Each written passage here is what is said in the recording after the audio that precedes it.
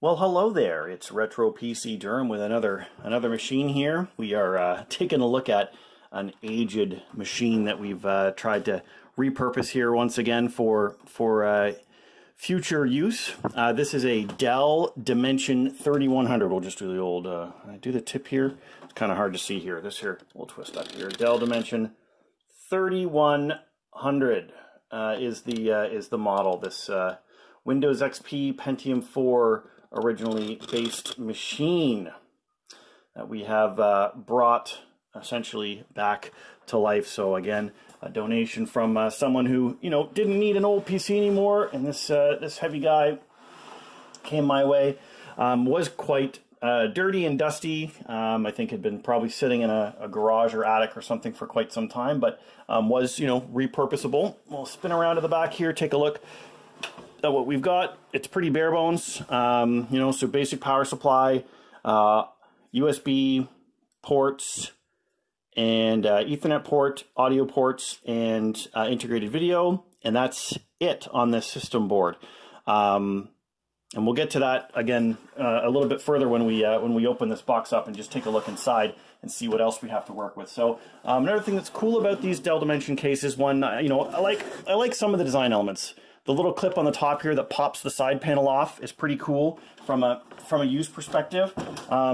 This zone in the front here, right, that allows air to come in and has a main system fan that cools everything down. Pretty cool design, all in all. But unfortunately, the guts in this thing leave quite a bit to be desired. So taking a look inside here, basic power supply, it's 230 watts, but again, that's more than enough for a system, that you don't need a lot of power for. CD-ROM drive and floppy drive. And then we'll take a look down here at the components. So again, some of the stuff that I think is cool is the fact that you get this air intake with this big fan, cools over top of the power supply, which has got some fins in here as well. And then that blows through into the back of the system. The design to have, hard drive slots that are, in these clips that make it easy to install and manage the system. Unfortunately, with this system, it is not very impressive in terms of the expandability of this unit. So number one, from a memory perspective, it only has 2 memory DIMM slots. So we were able to get some very basic memory installed in here. It's got only 2 gig of memory. Now the problem with that is I did have more powerful memory, but not only does this system only have 2 memory DIMM slots, it only accepts a maximum of 2 gig worth of memory, period. So we couldn't even install 4 gig of memory and get, a more appropriate amount of memory for a 32-bit install of Windows. The other problem with this system is from I/O expansion capability. So you'll notice here from I/O expansion, we only have a PCIe by 1 slot, and then PCI Gen slots. That means for upgrading something like the video, onboard video on the system, which is garbage. It's a very bare bones, like 8 meg onboard video card, which is barely capable of doing anything. The only way I'd be able to improve video is if I had a by 1 video card, which, that's not too easy to come by. So, actually, I do have something that might work for this. I wonder if we could give that a try. I've got a couple expansion things that some dude gave me a while ago. Let me see if I have them in one of my bins here. That were like, you took a PCI by 1 slot and you turned it into a by 16 slot, and I wonder if I had a low powered card in PCI that would work for this. See, it's like this. You plug this into the slot, right? Sorry, like that, into the slot, and then it's got this USB cable that I think is just used because it gives transfer, and then it plugs into here and gives you this by 16 slot. Now I think this was like for people who want to do like coin mining. I wonder if we could make something like that work. Now, where we would install the card afterwards so we can actually get it out to the back of the system might be a bit of a challenge, but that's something that maybe we could look at doing. All right, let's take a minute here and let's see if we can rig something up here that might be able to work. All right, so I haven't figured out how to make it fit, but I took one of these, these guys here, and we've installed a PCIe video card. I think it's one that came out of another Dell machine in the past.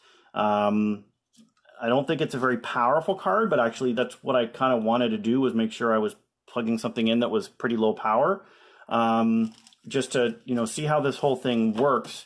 And if it actually does work, then what I'm going to do is try to figure out how I can maybe cut to fit the case here to be able to install the card, kind of semi-permanently in this system. And that way we don't have to worry about only having an 8 meg video card installed.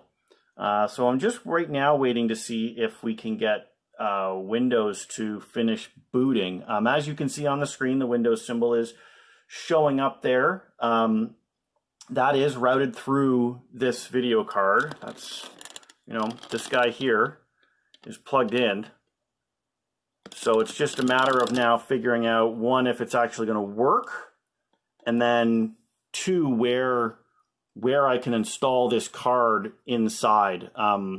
Where the system board is and the amount of room, it can't install down at the bottom here. This PCI slot here impedes, and even if I removed this, I'm not sure that there'd still be enough room to have this kind of pressing against the system board. And there aren't any in place already vertical slots. So yeah, what we'll probably have to do is take on the back here, there's this, kind of grill, maybe clip out a couple parts of that to be able to fit all of these. And what maybe might work is, on a card, I got another one out here that I tested, your card, you've got the, these pieces here, these little screws here that you connect your monitor cable up to. If I can maybe screw those, clip enough to get the graphics ports through, and then these can screw into place in those, some of the remaining holes, that might do a good job of securing a card right inside the system. So yeah, that's what I'm going to try to do here. And that might help a lot in terms of the system, in terms of what it's capable of doing.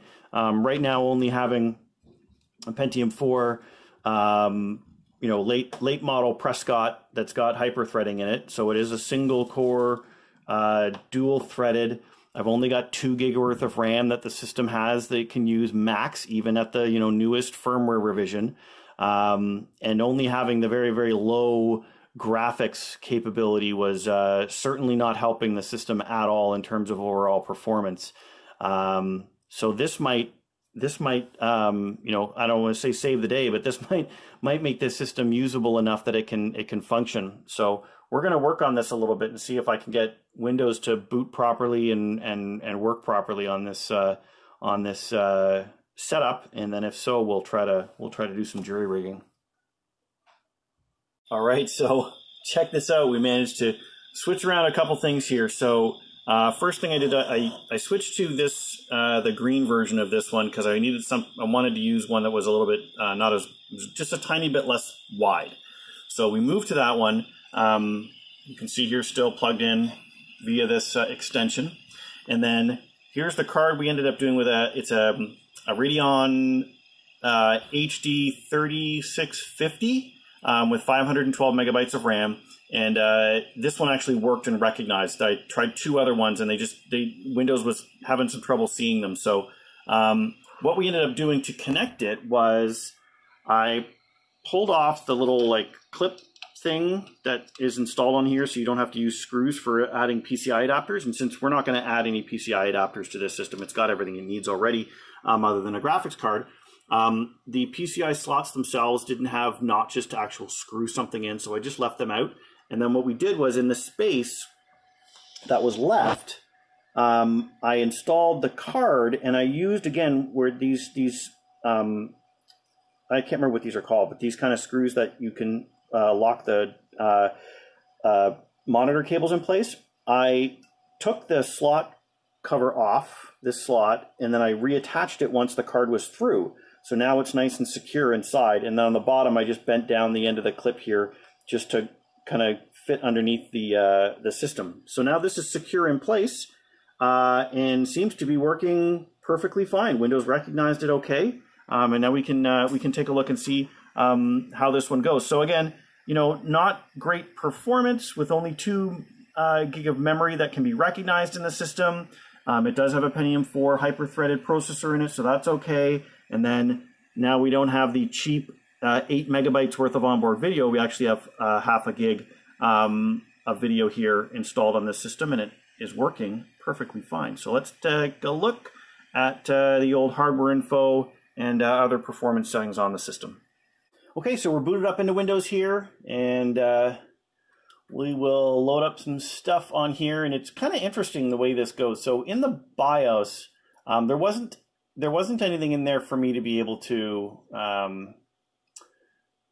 disable the onboard video. You kind of just have the option to say, hey, do onboard video only, or you know, what was called auto, so it would use the other video card. So let's just switch over here, make sure we're on correct resolution on this for the monitor I have here, which is 1440 by 900. Let's go into Device Manager and take a look that everything is still recognized correctly. I think it should be. So display adapters, a Radeon 3600 series. Then you've got this other device's video controller that's sitting here. I think that might be the onboard controller. That's just such a piece of garbage that Windows doesn't even know what to do with it. So that's just kind of sitting on its own. Now we will boot into hardware info and take a look at the other piece that's kind of interesting on this one. Again, you know, could be just part of the cheapness of this system overall in terms of upgrade options. But it only shows, again, the GMA 900 graphics controller here in the system summary, which is kind of strange because we're not running off of that. We're running off of the Radeon card. So that's kind of weird. But when we go down and take a look at the available video adapters, it does show both of them, right? So the Radeon card is showing here that it's connected and working and has everything running appropriately. It does, I think it here recognizes, it says it's you know, a by 16 card, but it is running at by 1. But I don't think that that's an issue with this card in terms of like what it's actually capable of is, right? We're not talking about a modern video card that needs all of the bandwidth of a Gen 3 PCIe slot. So I think it should be running okay on this system and giving us, you know, the basic balance of performance that we need.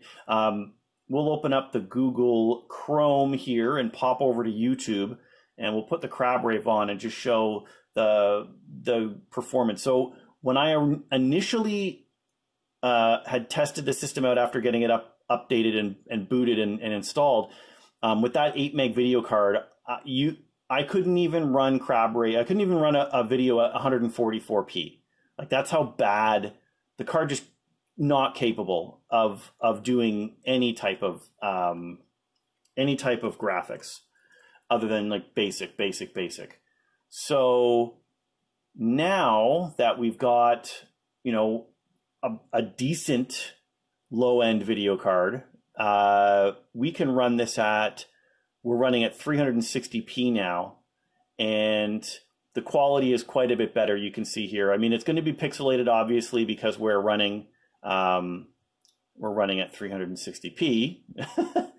But as far as the graphics themselves, it doesn't look like it's doing too bad. I know a lot of this is pinning the processor in terms of its capability to run, but you know, having a little bit of that graphics capability is obviously something that every system needs to have to be able to not do it entirely via the processor. Anyways, so looks like the system is okay. I'm actually, you know, going through this, you know, inspiration to try and get that card installed with the PCI slot. Actually turned out to be a great thing. I'm really happy that we gave this a shot, because otherwise this was going to be a really you know, very basic system with not a lot of functionality because of that video card, as well as having that low memory capacity. So I think this is going to turn out very well for somebody. Hope you enjoyed this, and want to stay tuned for more of these videos, or try to get one of these out every week as I get these systems built up and running. I also hope that you guys are all, you know, staying safe and staying healthy out there, and we will catch you in the next one.